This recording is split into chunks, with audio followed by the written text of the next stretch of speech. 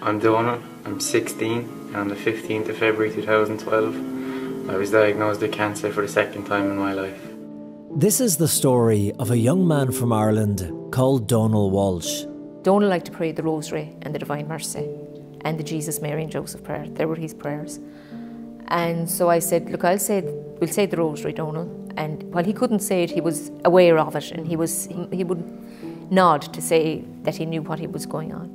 From the ages of 12 to 16, Donal battled with cancer, eventually losing the battle on Sunday the 12th of May 2013. After about 2 minutes after taking the communion, I noticed he slipped a bit. And I called for Jimmy and Finbar to come up. Up the stairs, into the room, and Donal took 3 breaths. Gone. I just kissed him his last breath, and that was it, he was gone. And you knew he was passing away? He was going, yeah. Yeah. It was just minutes after the prayer. What's that moment like? Awful. Awful. I wouldn't wish it on anybody. But a few weeks before he died, Donal had done something remarkable. My first guest tonight is 16 years old and he doesn't expect to live much longer. He wanted to be here tonight because he has something very important to say about the value of life.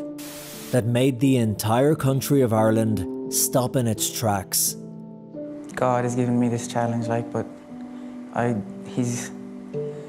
may be used as a symbol for other people to appreciate life more. This is the story of Donal Walsh and his legacy.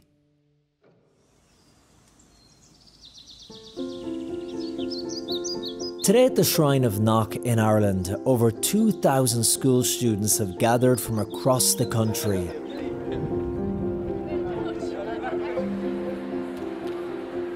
Inside the magnificent Marian Basilica, Donal's mother, Elma Walsh, welcomes the crowd.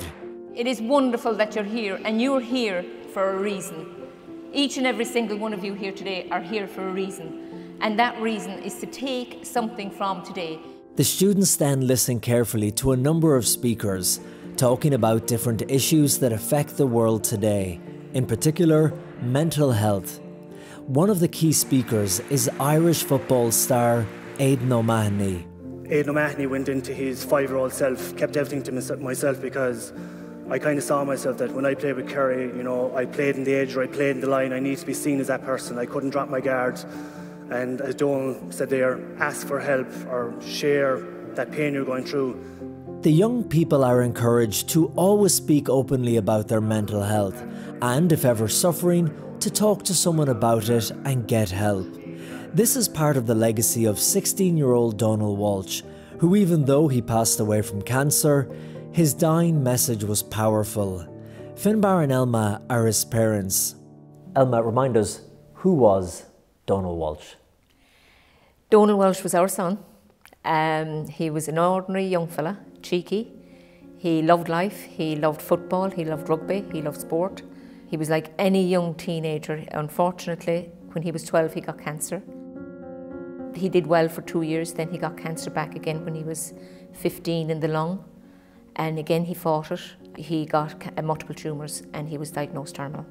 For a child to lose their parents is a horrific and difficult thing. But for parents to lose their child, it goes against the natural order of things. What was it like for both of you when you originally found out that he had cancer and then knowing that there was nothing that they could do? When we were told he was terminal, we turned around and sort of said, why us? And he changed his story, his question, to why not me? Donal was very upset for the first few days, but it only lasted a few days. And he decided he wasn't going to let cancer dictate whatever was left of his life, that he wanted to do something. As Donal battled multiple tumours with his future hanging in the balance, unrelated, a number of young people in the area took their own lives. And this had a profound effect on Donal, who was fighting to live.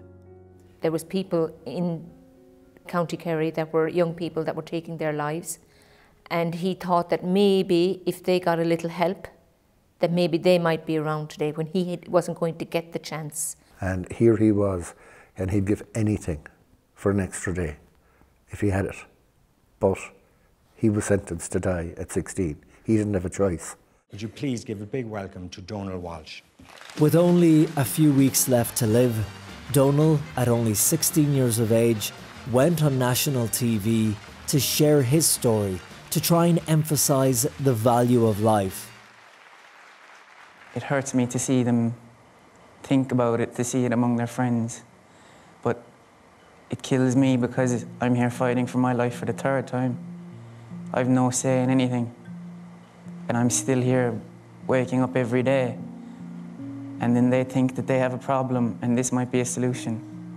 These people have to realise that there is help everywhere, that this is never going to be an answer. Like, I just see maybe if I'm meant to be a symbol for people to appreciate life, it mightn't be just suicide in particular, but just to appreciate life more in general, then I'll be happy to die if that's what I'm dying for, but...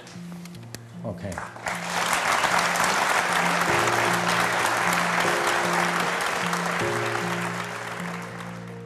Donal passed away 4 weeks later.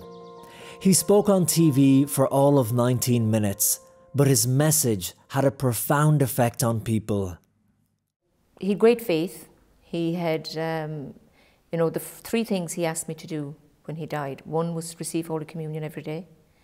The second was that he died with a clean spirit. And the third was that he get out of bed every day and do something, go somewhere or be active. Where do you think that came from, his deep faith? He had a remarkable faith. It was kind of innate to him. It was just in him. A lot of people ask me that question. It's hard to explain, but it was just in him. It was just part of Donal. I hope the days come easy and the moments pass slow, and each road leads you where you want to go. After his death, his parents started the Donal Walsh Live Life Foundation, which to date has raised over €500,000 for various charities, all promoting life. And once a year, students meet here at the Basilica of Knock in County Mayo to celebrate Mass, be inspired and encouraged by guest speakers, and be reminded of the value of life.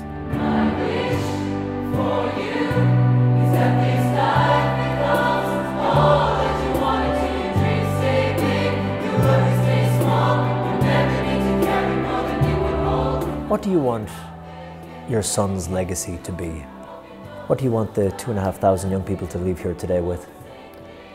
To know that they're loved, to know that their lives are precious and delicate, and nobody knows what tomorrow will bring, but just to appreciate things that they have in life.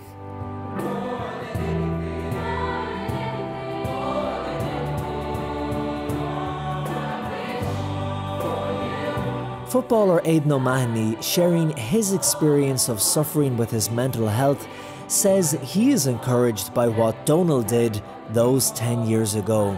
Look, it's a beautiful location and it's very spiritual as well, and I'm always saying these days they're therapeutic and they're healing, and if one person goes away from today getting something from this, and that's more important than anything else.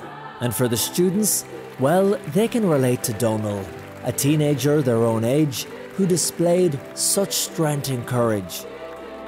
I think a lot of people would be very kind of afraid of the idea of terminal illness, but his bravery, and he was able to kind of endure through so much hardship and still have faith, and that's inspiring to people.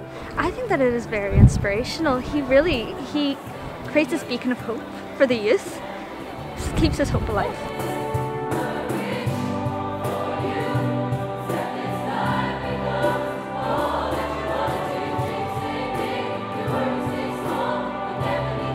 You know, Donal was only 16.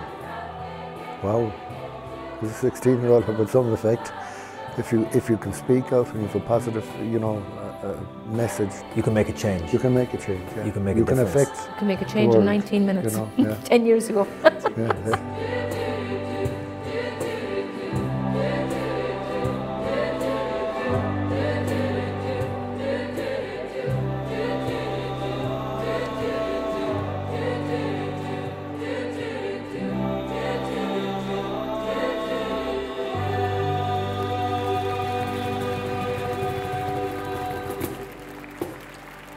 If I'm meant to be a symbol for people to appreciate life, then I'll be happy to die if that's what I'm dying for, I'll be happy, you know.